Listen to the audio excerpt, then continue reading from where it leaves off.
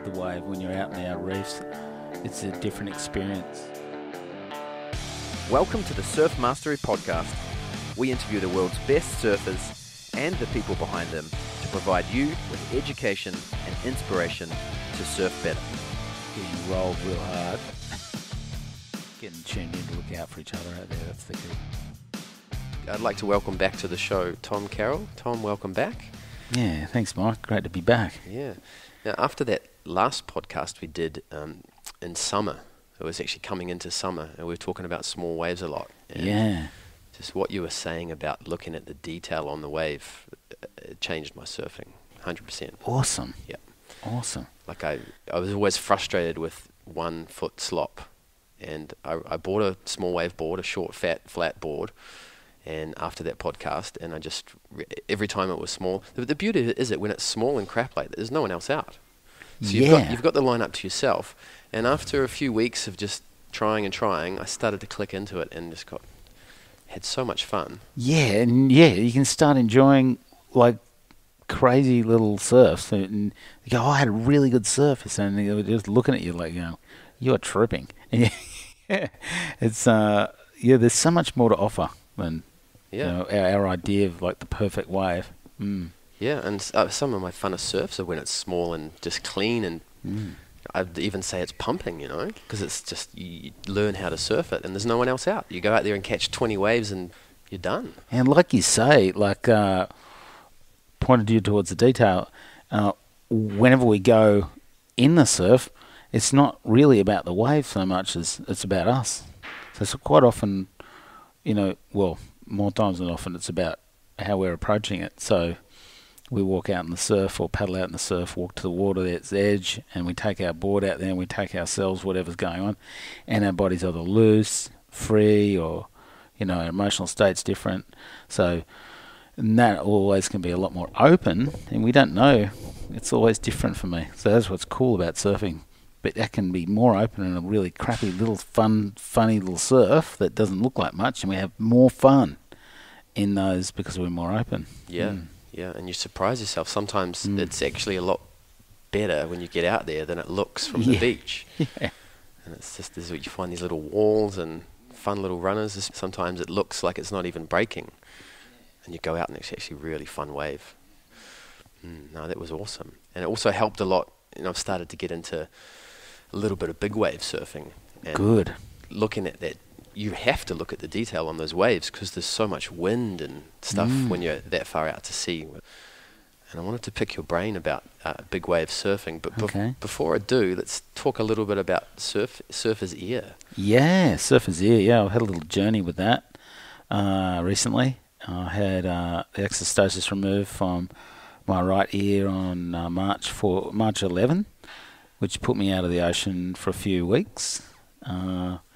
Actually, the doctor wanted me out for a little bit longer, but I'm not one for listening to that stuff too well. I'm a bit naughty, but I just listened to my body, and it was working fine. I didn't have any complications, so it was good. I wouldn't advise you going in the water with complications in your ear, because all it does is exacerbate the situation. There's a lot of bacteria in the ocean that can get caught in your ear, and it's a really amazing environment. The ear, and what I've learned about it is that it's its own environment in there, and the exostosis is a bone growth that's created by the body to protect one of the most important, actually two of the most important senses for survival, which is balance and hearing. So way back in the day, from back in the cave, balance and hearing from all the way then till now is a very, very important survival mechanism. So when we get out there in the ocean or whatever we're doing, even I understand truck drivers get it because of the wind coming through the window onto the right ear for us in the US on the left ear, or in Europe. The wind, not the salt water. It's not salt water. It's just all about the wind. It's particularly cold winds.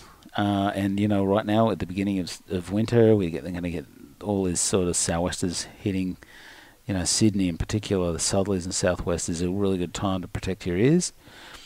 and get something in your ears, whatever it be, like blue tack or some form of earplugs. And to get sort of regular with that is a really good idea for any surfer, really. So the bone growth is growing over the opening of the ear to protect the eardrum and the vestibular system. That's correct. Okay. Yeah. So then that's essentially, you prevent that bone growth happening if you wear earplugs because they're protecting those two things from the wind. That's correct. And in fact, and I don't know how true this is, but I've heard that there's been some cases where guys have actually protected their ears, their ear canal, either by like a cap, like a wetsuit cap, or plugs, and they've had the growth actually recede. And also, you don't just way less likely to get infection in there, and that's our big complication: is getting infection inside and in behind the exostosis, the bone growth, and then it just doesn't want to. In trying to treat that, it becomes really difficult, especially if it's a large covering or it's a really advanced covering, something around about the 90% plus mark.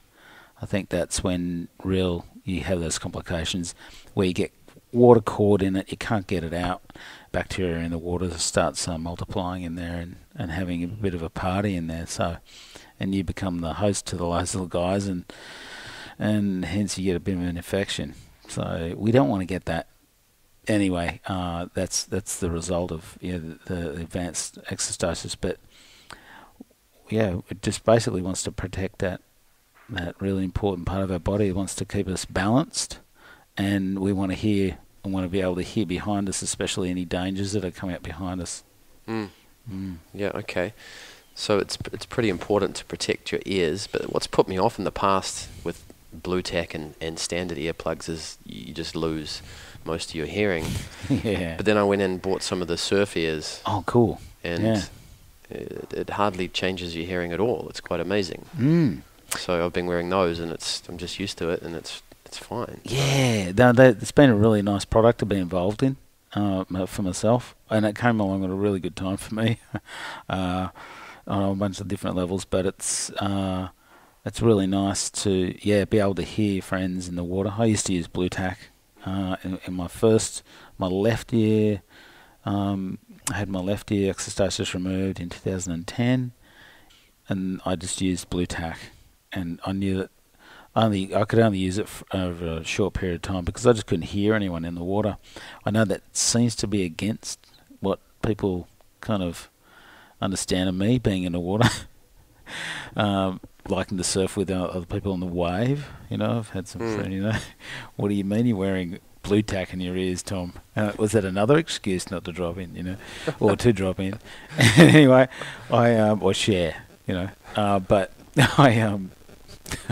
I found it really annoying not being able to hear, and then these plugs are working out really well for me. The ability to hear while I'm plugged up. Yeah. Protecting. Yeah. So it protects your ear against that growth forming. Yep. And it also protects your ear against water getting in there as well.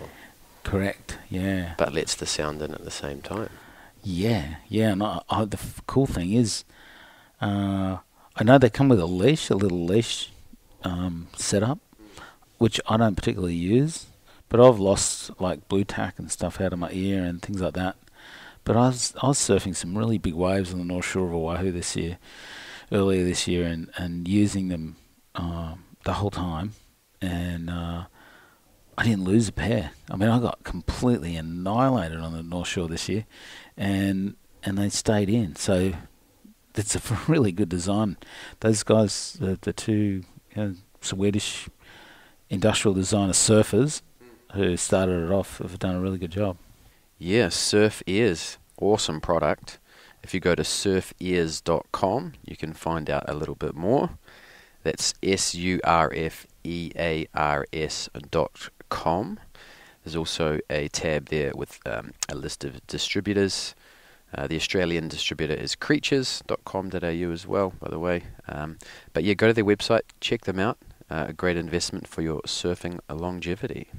Also put a link to to those websites in the show notes as well. So big wave surfing. Yeah. So last year Matt lent me one of his Sunset, an old single fin Sunset 8.6, and I started playing around at the bombies out here, and just fell in love with it, and ordered my own brand new Webster 8.6. Oh, I think I saw a photo of it. Yeah, for this year. Yeah. And had a crack at Germans on that big swell a couple of weeks ago, and so much fun. It's quite a different experience, isn't it? Riding big waves. I think the first thing I noticed. I mean, I've surfed 8 foot, point breaks and reef breaks and things. But when you're surfing an 8 foot wave on an outer reef or a bommy, the main difference I noticed was just the speed at which the wave is moving through the water. You need a big board to actually catch it, because the wave's moving so much faster. It might not be any taller than an 8 foot wave on the shore, but the wave's still moving so quickly. Yeah, the volume too. The volume of the wave when you're out in the outer reefs, it's a different experience altogether. Especially when you go to places like Hawaii, where you really, or Tahiti, or anywhere where you're right on the edge of the continental shelf, or right out there where there's no continental shelf, the wave speeds, and you're looking at around about 20-second intervals, and 19-20-second intervals. That's when the waves are moving so super quick, and you got to paddle your guts out to get a hold of one of those waves, and that's what I'll think of what goes on now with the boys at Jaws, and how they're approaching that stuff. It's just phenomenal how they can deal with that, the speed of those swells coming towards that reef. I remember towing that wave and just going, man, I'm just flying. I'm just hanging on a little tow board, 5'8". These guys are just dropping in on this big, heavy, the winds come at the face, and it's just incredible what they're doing. Yeah. What do you think is the biggest risk when you start, especially for someone who hasn't had much experience, a beginner to big wave surfing? What's the biggest risk? Drowning. I think... and it works back from there. Really, it comes down to being really prepared in yourself, and I think it's probably a good idea to get some inflation, vest, or some sort of, or something that actually holds you above the water, so at least you can get plucked out at some point. It's also good to surf with people, not to be the Mr. Solo guy. I'd get a couple of buddies that we like to do this sort of thing with, and or tap into some of the, just basically a community of big wave riders, guys that do it together, and so they can support each other in the situations. And maybe even if you've got a buddy who's got a jet ski, or you have a jet ski with a buddy, that you use that off the side of the break as a safety precaution, so you can pluck the person out. Also, go and do your advanced resuscitation certificate, so you know how to deal with the situation when your buddy's in a bad way. That's going to be critical in any situation. It's always good to have that knowledge, but just recently, Aaron Gold was literally, a very experienced big wave rider who's ridden a lot bigger waves than what he was out at Cloudbreak last week. And you have a situation where he was knocked out, unconscious, and he needed to get plucked out. Now, he's lucky to be alive, and it was only through the fast response and the knowledge of the guys on board the boat and knowing how to get to him, like Mark Healy, and I know that Greg Long was there. These guys have a lot of experience and knowledge on, and they were lifeguards there. So these really important stuff, and we just don't know. And if you can, even on top of that, if you're going on a mission somewhere and you're thinking you're going to be a big wave rider guy, and you got a lot of experience, even try and have a defib machine. Exercise that on an unconscious body, because that jolt is the one that's going to bring him back. It's not necessarily you just want to get punch him in the chest, freaking get them moving again. But that's the crux of it, and you kind of work back from there, and make sure your equipment's really good. That you, like you said, the Webster, you got this big board that paddles into waves. You feel confident on that board. I think feeling confident with the equipment's really important, super important. Developing a relationship with that piece of equipment. Yeah. But not just surfing in any big waves, but riding it in medium-sized waves. Yeah, that's what I did. Yeah, got familiar with the board and some smaller waves just out here. Just got some weird looks, but it wasn't about that. It was just wanted to get to know that board. It kind of feels similar to a longboard when you're on small waves, and that's how big the boards are. They're pretty massive boards. But the biggest risk of drowning would be hitting your board, and being held down. Quite often when we hit the water on a big wave, we're moving at speeds. For falling off halfway down the face, we get hit by the wave even, the lip. We kind of get an empty lung hold down. We get the empty lung hold down, and that's that sort of training that's really comes into play when we understand how our body's going to respond when we've got no air, and we're going to have to hold it for a while. And also knowing that if you know how to use your vest, if you've got a inflation to deploy, you know exactly where that thing is. You've done it before. You don't go fresh out to a 15 to 20 foot surf, 25 foot surf, and think you're kind of going to know, and just make it up on the moment. Because there's going to be moments, even when you do know, even when you've done all the training, that you're going to be shocked because you're in situations where maybe your shoulder's been popped, you're getting tossed over the falls, and everything's in shock. Your body's in shock. You're feeling super vulnerable, and you're in panic. You go into panic mode. So that sort of, and it doesn't matter, a lot of people in experience, I think, who are experienced have this sort of thing happen. Aaron Gold, brilliant big wave surfer, a lot of experience. I don't know what happened to him. I have no idea. It'd be nice to know his circumstances a bit closer, just to understand, because we're still sort of figuring ourselves out in these realms, and the young guys are really going for it. They need to know more and more information on how to care for themselves and be prepared, because they're pushing it more now than ever. And Aaron Gold, anything could have happened to him. He could have been knocked out by his board. He could have just been held down in an empty lung hold down, and then you just run out of air and you get held down for too long. And you could go into panic mode, then you just lose all your oxygen. And I think training for that stuff is really important. You want to feel prepared, and you want to build your confidence levels up and your ability to stay calm. I think that's like a... Yeah, so you might only get held down for 30 seconds. Or let's say it's a 15-second period and you get a two-wave hold down. That might be 45-second hold down. It's going to feel like 5 minutes. Full, yeah. And you might be able to hold your breath for 5 minutes in a safe situation because you're calm, right? And you conserve that oxygen. So your ability to be calm when you're under a big wave conserves your oxygen and makes it less likely for you to black out down there, right? Yeah, and also it's depending on the situation. Like, the better trained you are, the more trained you are, the more confidence you'll have, the more you're going to be pushing it, possibly, depending on your headspace. But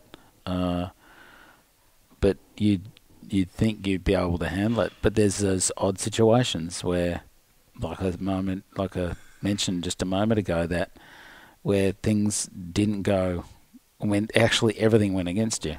Like everything. Like a big one for me when I see the wipeout is Garrett McNamara's wipeout at Mavericks this year, where he literally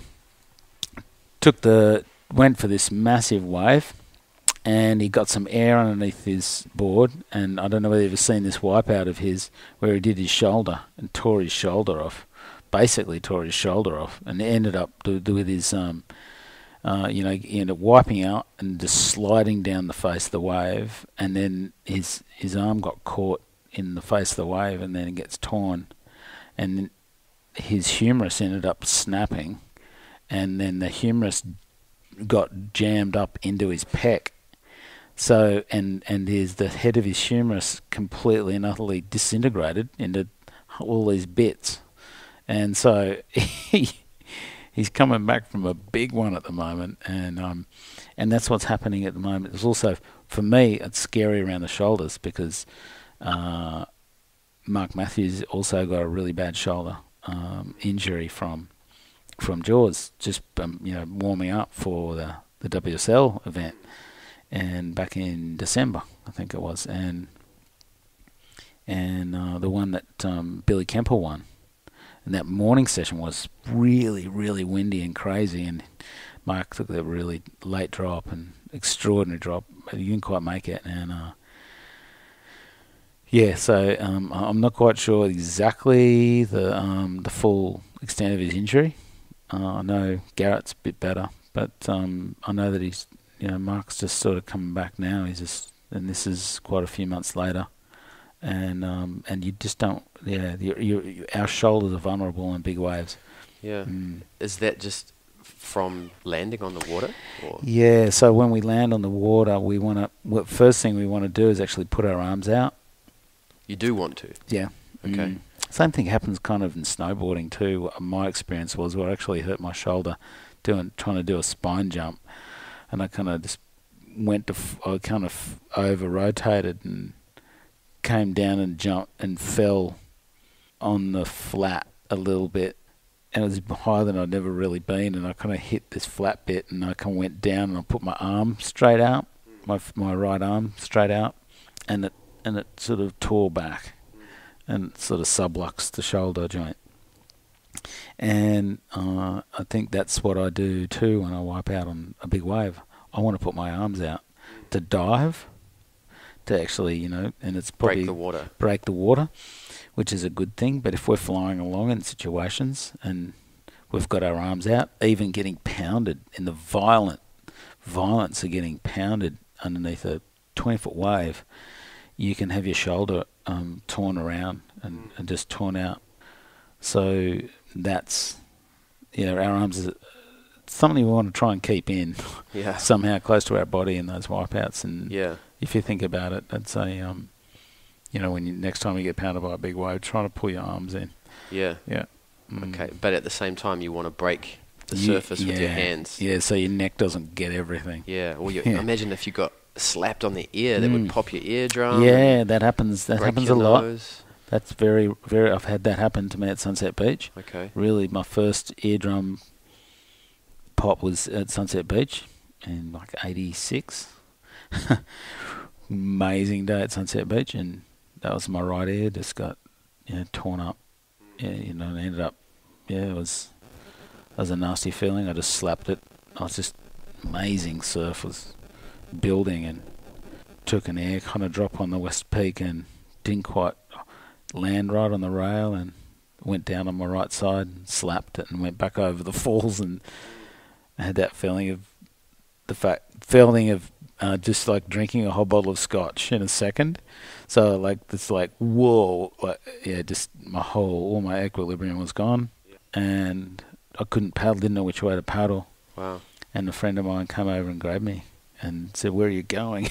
Because it was luckily the last wave of the set. But yeah, our eardrums are really vulnerable on the big waves. Sometimes, if it's just a cruisy 4-foot, we just kind of fall off and land anyway. You can't get away with that when the waves are big. Not so much, but I noticed one really cool, I don't know what, think about Shane Dorian and those guys at Jaws and Kai Lenny actually told me, I go, so when do you actually deploy these inflations, like inflatable vests? And he goes, I don't know.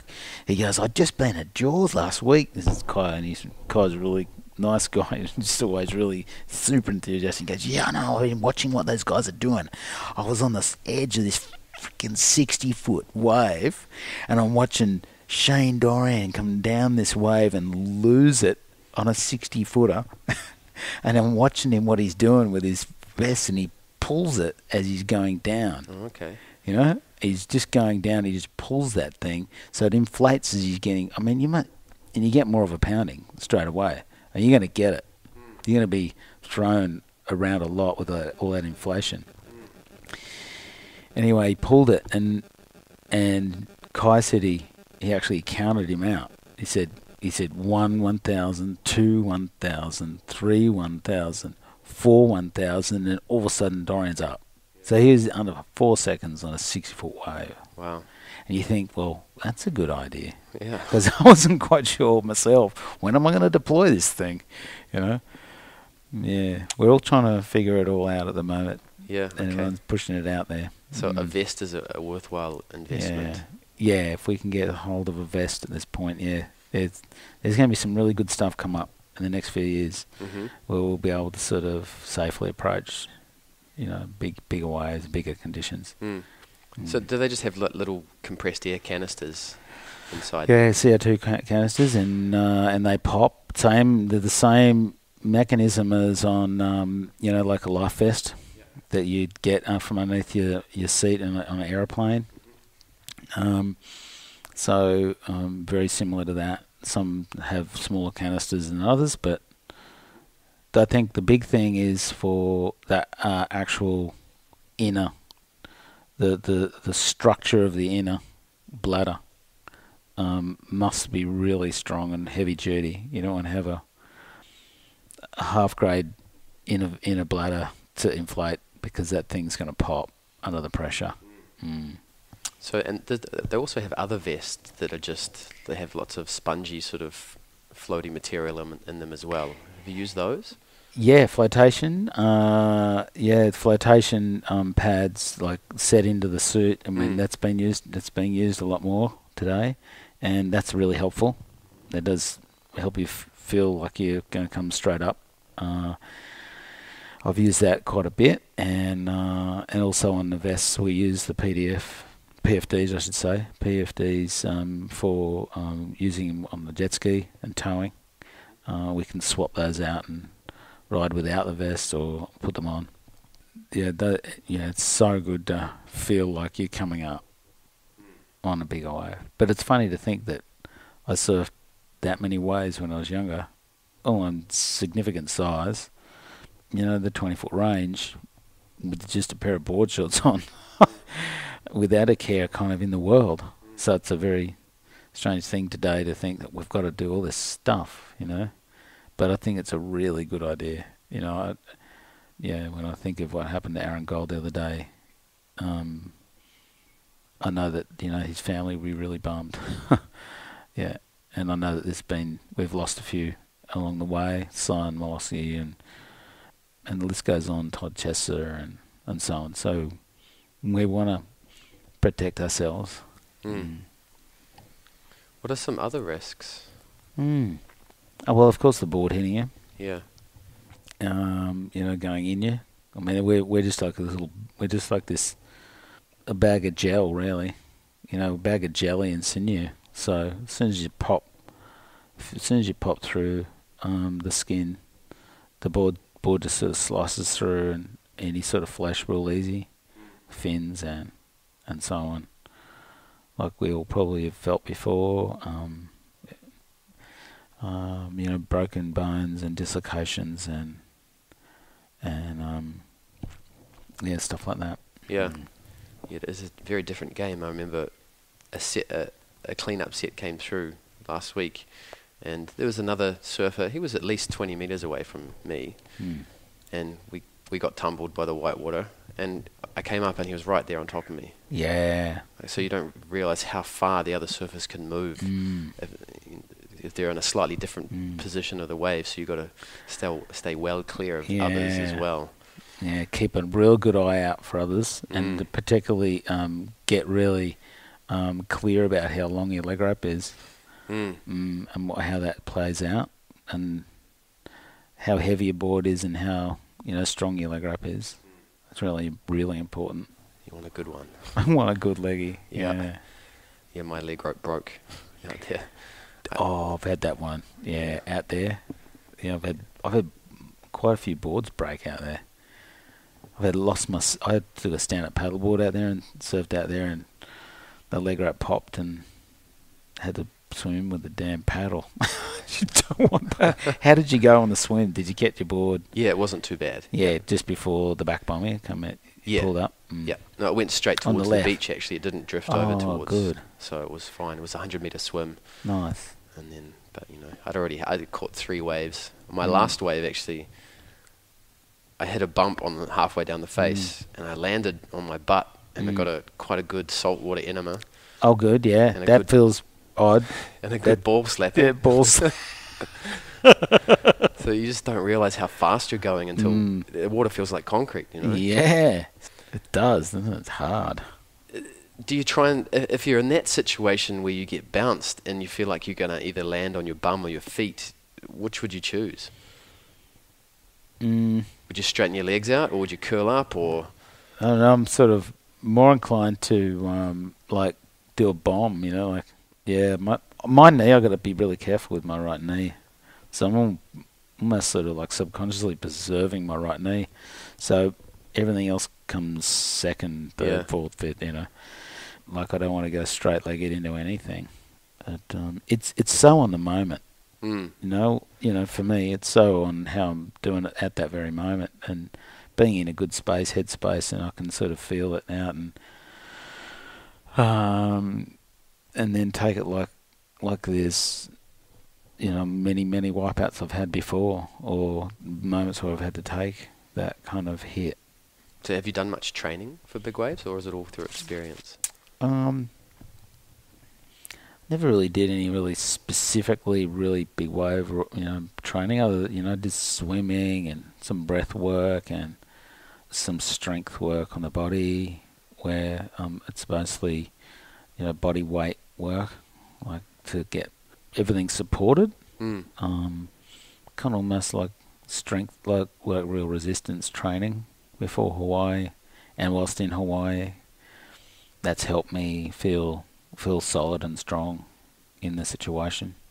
So what's the breath work you've done, and when and how do you use that? I got it off NAM, like the first stuff we did with NAM. I don't know how long ago that was. That was a while back. I did it with the Sandhill Warrior, and he came and did some stuff with us at a training camp, and we did a few, the session in a 25-metre pool and on the Gold Coast. And Nam put us through a session, some empty lung hold laps, empty lung work, and that made a lot of sense to me. So I've done more of that stuff. That's tricky on your own. I needed to be with more people. I did a few things with using Russian kettlebells, running underneath the water and in the pool, and then putting myself to the limit with that, and also sprint training in the pool. So it's just all interval, so you're really stretching your lungs out. Doing swim squads, things like that, just to build that capacity. So it sort of helps the confidence in the ocean, know that you can actually swim yourself out of situations. I think that's really important, to know that you've got to be able to be ready to help someone, or be ready to help yourself out of the situation, and to be strong enough to do that. Okay, yeah, so getting in touch with what it feels like to be underwater with no air in your lungs. Nan's got some really good stuff. Yeah. So the BET training is awesome. Yeah, and those courses are readily available as well at the moment. He's doing a lot of them. He's pumping them out everywhere, is he? Yeah. Great. Yep, so jump on board that. Yeah, I might tap into that too. I've got a bit of a break coming up with a knee surgery, and I need to, during that time, I've set a bit of a program, but just to I have to feel it out for a week, but then I'm getting into that stuff and get myself prepped. It's a bit of an unknown world with a weird knee at the moment, but that'd be a cool place to go and sort of challenge myself. Another thing you mentioned on the last interview was the feel of the wave. Mm. And that's something I found that when surfing the big waves, you really had to be tuned into, because your paddle, by the time you're about to drop down, you can't really see anyway, because there's so much wind and chop. So it is all feel. So you've really got to. I've done a lot of practice of being, aware, a lot of training with my eyes closed, so I was in touch with that, and I think that helped a lot as well. Yeah, that would. Yeah. Because the chop and the wind, even if it's not windy, like just the wave speed Just itself makes it windy. Yeah, you get this wind speed at the top of the waves so different compared to the normal. Yeah, I'd like to know what that sort of thing is. I always sort of had this kind of fantasy about having one of those bat suits when I was in. It didn't even know about those glider suits, but in the 80s was because we were surfing Sunset Beach, and when the west swell come in and you get this trade wind and the wind speed at the top of the wave, you literally had to feel your way, like you said, just feel your way into the paddle, and then there's a time when you just couldn't see, so you needed to actually feel your way over and down into it. But I was so hungry to get the wave that I just override it. Yeah. But yeah, there's something in that, what you're saying, like doing it, training with your eyes closed, training like bouncing with your eyes closed, doing that sort of stuff, get body awareness, come back to your body all the time. But it's always in that sort of full action mode. So you have to just sort of almost do it in a full action movement. Yeah, but also you're when you stand up and you're dropping in, it's really, you've got to be really careful with how you hold your hands, because you've got to be aerodynamic as well. Yeah. Doing the bottom turn is almost done with your hands, I felt, just through the wind and. Yeah, it's all very subtle, and you can see that when the guys are taking the drop at jaws, and every little movement's so important for them. Every little movement, so every little adjustment, it's all feel. It's no thought. It's just all on the moment feel, and kind of like sensing where you're at a really kind of a broader overall sensing of the situation, and being right on something underneath your feet that's moving so quick, and the little bumps and chops, which are actually can be a lot bigger out there. So you're always adjusting to that stuff. It's like so you kind of I love that feeling though. That feeling of feeling way down a big face. And when you get one of those ones that is smooth, it's like really special. It's like I can imagine, yeah. You almost wanted it like a 5-knot onshore. Yeah, no, the onshores are good on a big wave. Yeah, you can. Yeah, you get that glidey kind of. Yeah, you get the first wave just knocks all the, smoothens out the water, and then you get the second one that actually stretches more and draws a little bit more maybe, and you just get this nice big smooth face. Yeah, I love that. When it's slightly onshore is probably better, and plus your paddle in's much easier. Cool, and I mean, it's despite all the risks and stuff, it's an amazing experience, isn't it?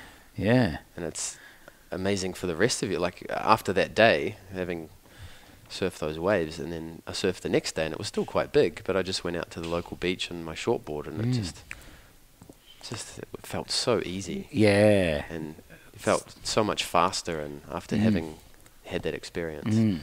I guess that every surf you have when it's big kind of adds on to that. Oh yeah, I know that.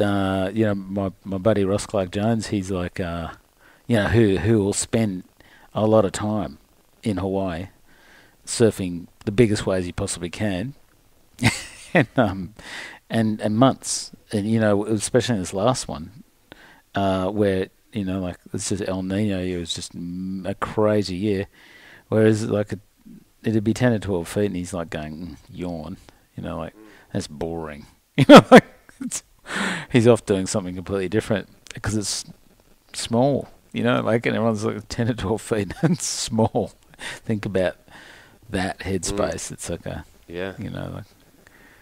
it's pretty funny to think that. it's a cool contrast. So like really improving your small wave game, and then having a crack at big waves. Both those extremes just makes the 2 to 4 foot surfing so much more fun. Yeah.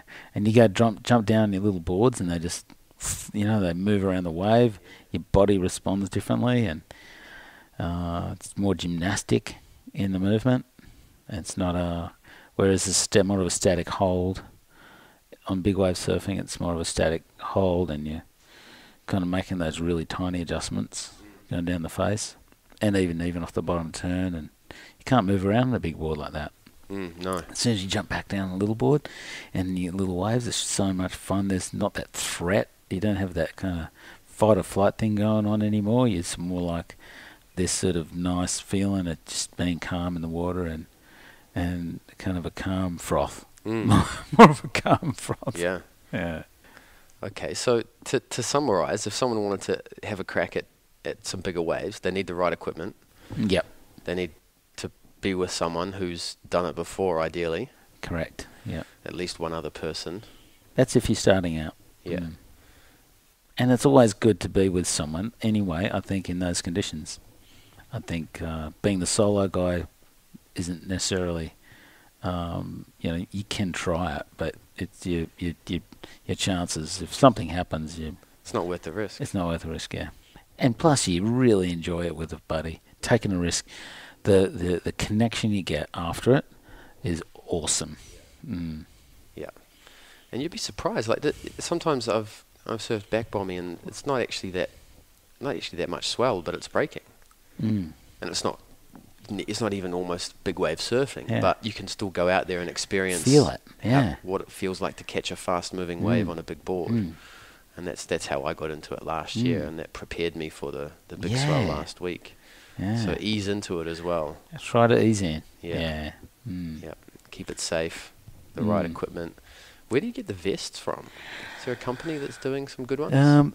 Yeah, there will be. There will be coming up, and I think there's been an awesome collaboration between Quicksilver and Aqualung, and that I'm not sure when that's going to be available on a commercial level out for the market.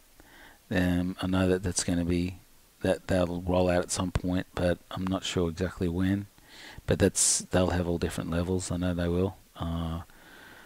It's a great vest, and a lot of the guys were using them in Hawaii this year, and were supplied them through, for the Eddie O'Cow event. And each competitor got a vest to use and to keep, and which was really cool. And I know that Patagonia made a vest set up for underneath the wetsuit, and you can make holes in the wetsuit to get the tabs out to pull.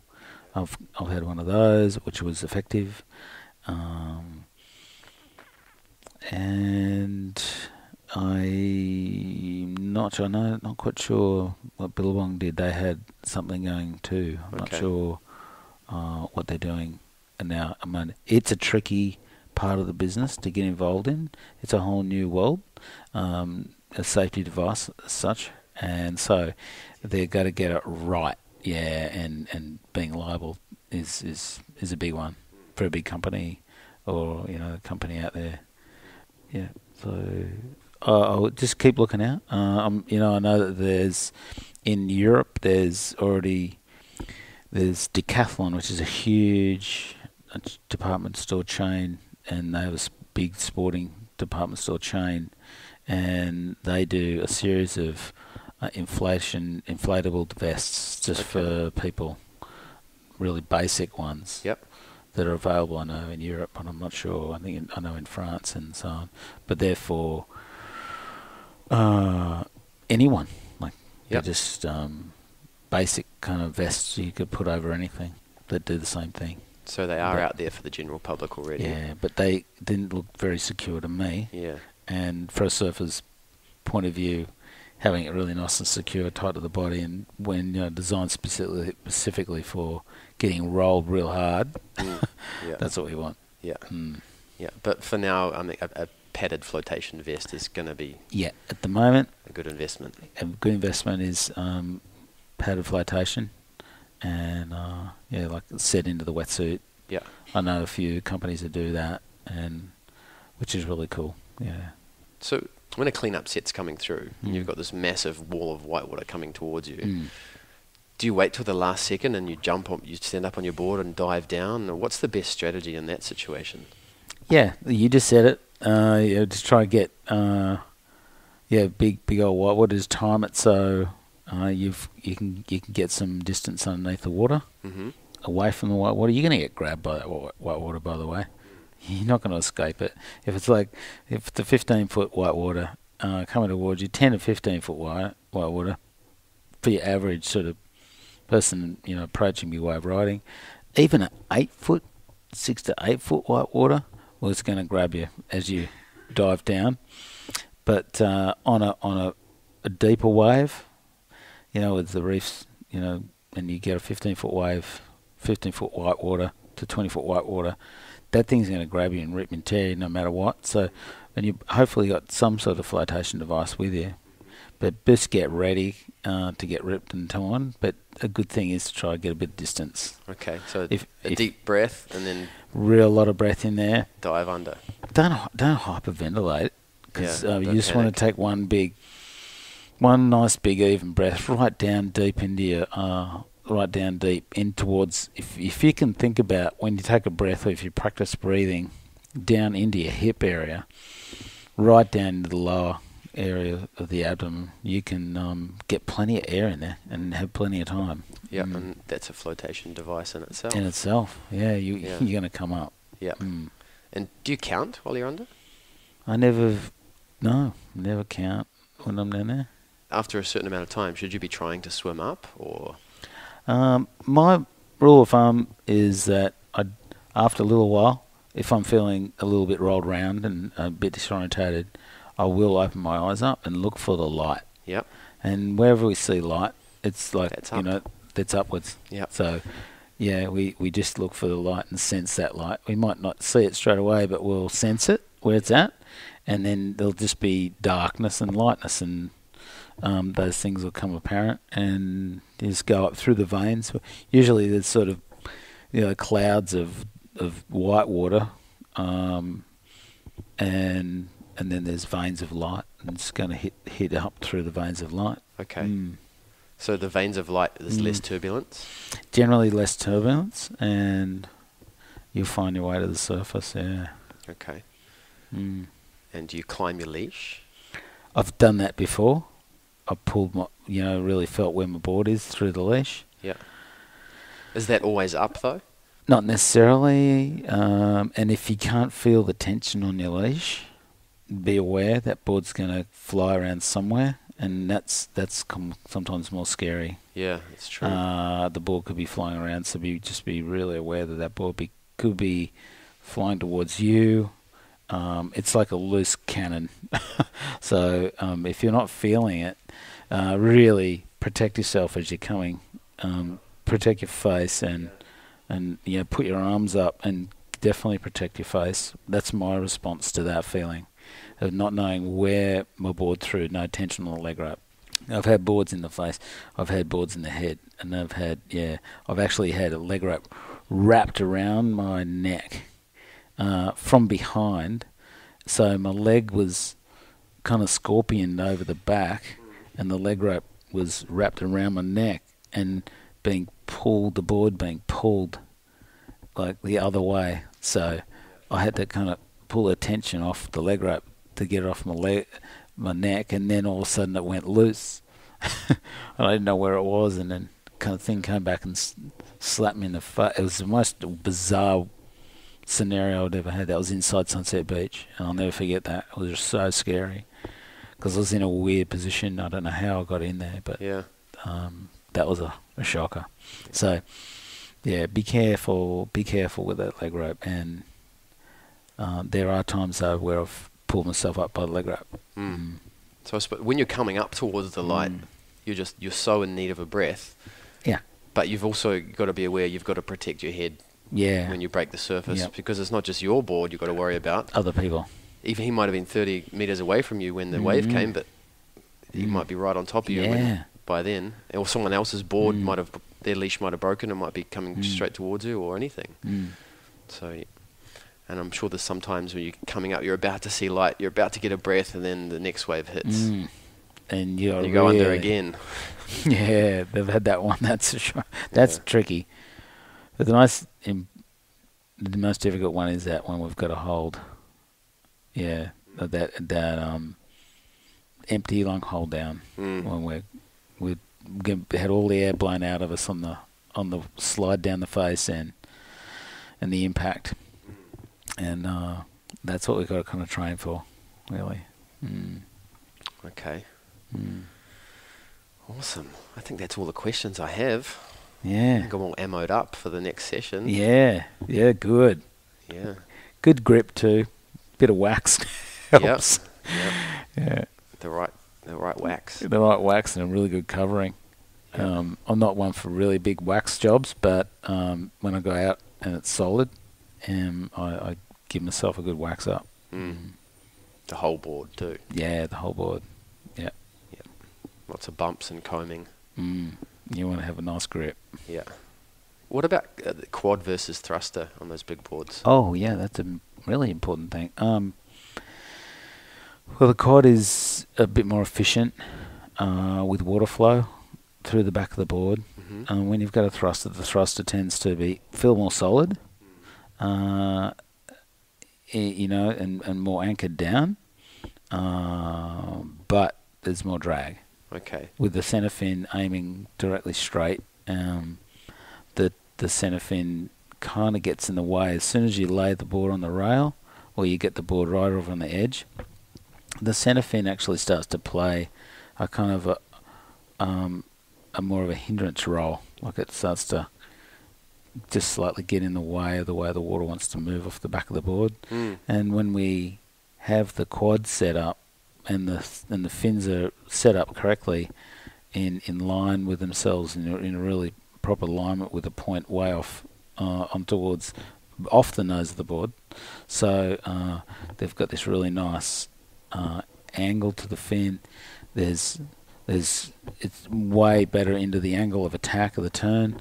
The water wants to come through the back of the board unhindered, and we just get a little bit more release, so we're able to escape the wave better and actually hold on to speed. And you're getting a lot of speed, like you mentioned, on the wave, and we want to kind of hold on to that speed. And the quads are just a little bit better, a bit more efficient in the water flow off the back of the board. You can reduce the size of your fins, so you've got less drag again, and use more of the rail of the board to hold you. So a small, stiff fin is fine? Yeah, small, stiff fin, and probably 70-30 foil on the front and 50-50 on the back. Okay. So you've got this sort of real neutral fin. So a quad setup would be better for a beginner because it's faster?